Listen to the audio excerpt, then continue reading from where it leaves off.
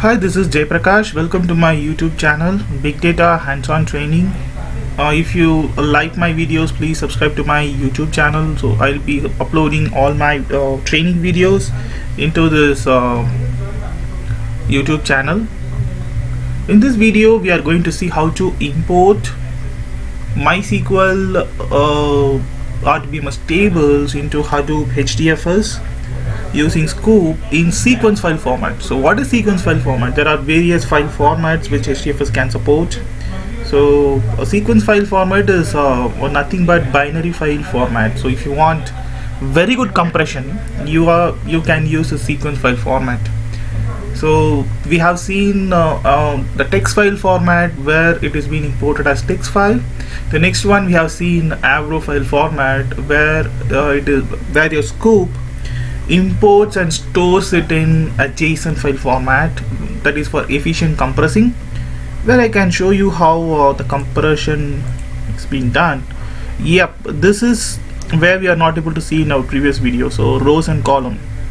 So this is our orders Avro. So the part 1, if you could see, this is a key value pair. So order ID value. So this is the rows and column structure in the text file format is being displayed in key value format. Order ID, this is the key and this is the value. So this is the JSON file format. And let's go back one step behind. Let me show you what is the orders is in text file format. Approximately each file is 724 or 735 KBs. So let's see how is the file structure. File size, it is 428 KB. So the file size is considerably reduced for the same input file by storing it in key value pairs. It means JSON file format. So if you want much better compression, data can be stored in as sequence file format, which is nothing but the binary output file. So let's see how to do it. Without wasting much time, log on to the console. So the same table, the same syntax, nothing is changed. I'm going to change the output file name. Sequence is what I'm going to save.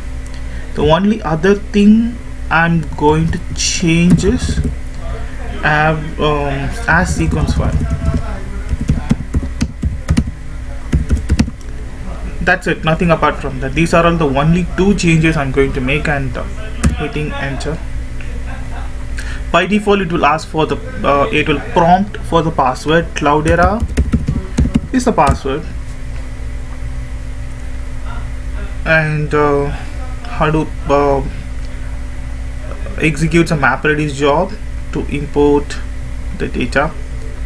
And let's see how the sequence file looks output. Let us give some time for the MapReduce job gets executed. Split is 4, number of split is 4. By default it is taken as 4 splits. So total number of records are 68883. So minimum value, this is the bounding values query. Let me take some time to explain this bounding values query, what it does. By default, if you don't specify any bounding values query, the first value, the minimum value of the key is, order ID is the key in this table, so it takes a key. 1 is the minimum value and 4 is the maximum. The 68883 is the maximum value. So it computes the mean, and based on this minimum value and maximum value, it splits the files. So accordingly, 68883 divided by 4, so approximately some 15,000 or 16,000 records goes into each output file, and the record gets processed. So this is okay. We don't need to specify any kind of specific bounding values query if the data is linear. If the value in the primary key, if it is linear, there is no issues. But what if it is not linear? If it is the value is keep on increasing in an exponential way, there may be possibilities like your MapReduce job your Hadoop framework will not be able to equally split the total number of records and first split will be having less number of records, and the other file may be containing unusually very large number of records than the first one. So which you don't want, right? You want the data to be splitted in equal file length, file size. So that's what you want. So you can control your bounding values query by giving the minimum value and maximum value. I can cover the syntax for that later in some other video. So we have seen the this particular job as completed. Let's move on and see how the value is. Order sequence by default.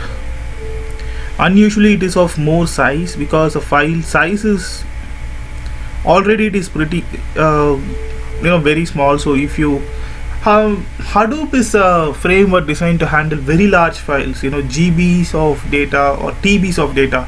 So if you give an input of KBs or 1 MB or 2 MB, this is how it's going to behave.